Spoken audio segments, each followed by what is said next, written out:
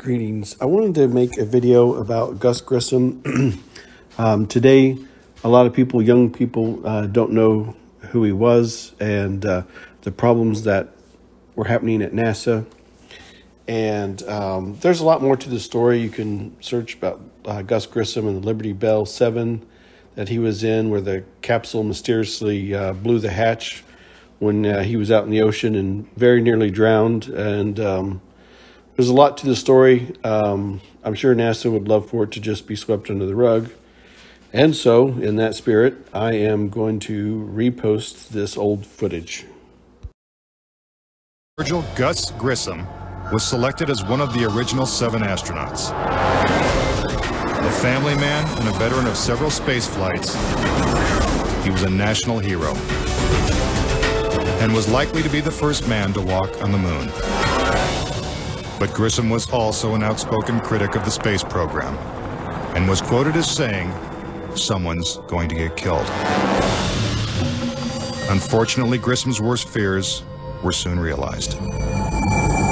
On January 27, 1967, 2 years before the first moon landing, Grissom and his crew boarded the Apollo 1 capsule for a full-scale simulation. The problems began almost immediately. First, the capsule's communication systems failed. You copy?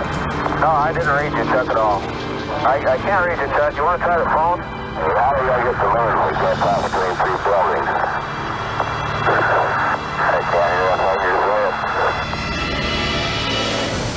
saying. Suddenly, the capsule burst into flames with the astronauts sealed inside.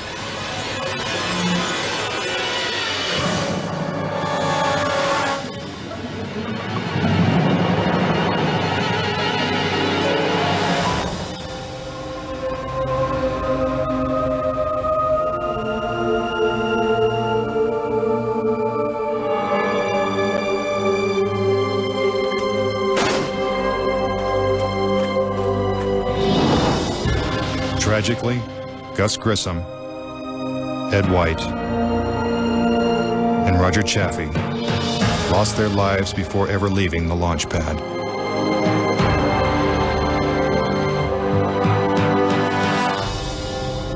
Gus Grissom's family believes the Apollo 1 fire was no accident.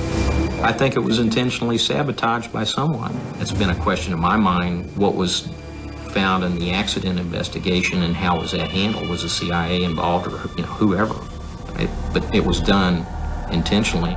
Grissom's family doesn't know who was responsible for his death or why it happened. But they say NASA knows the truth.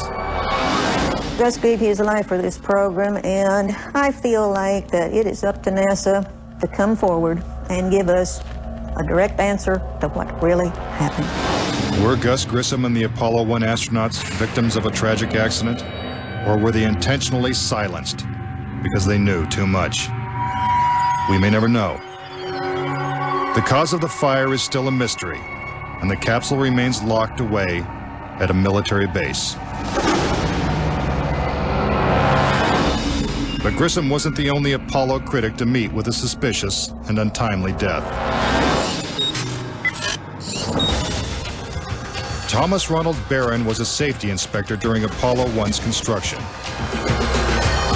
After the fire, Barron testified before Congress that the Apollo program was in such disarray that the United States would never make it to the moon.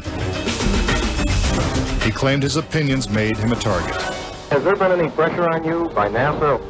Nothing. We were, my wife and I were somewhat harassed at home when this first thing broke some time back, but it's going away now. As part of his testimony, Barron submitted a 500-page report detailing his findings.